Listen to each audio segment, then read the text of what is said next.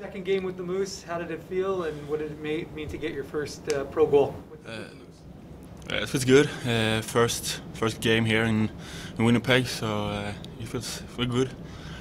So yeah, of course, always nice to score, but yeah, we wanted to win this game, but let's take the next game. How quickly does it take you to get is it going to take you to get comfortable with the team and the systems, do you think? I think I'm quite comfortable with the team, but of course it will take a few games to get comfortable with the ice and the new system here in Canada. Because the ice is much smaller, it goes much quicker. So yeah. You find in game you're making adjustments already because the ice is so much different than it is overseas?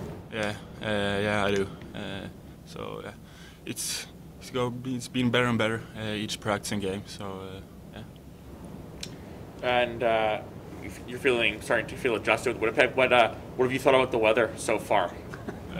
So far, not the best weather, but it will probably be better.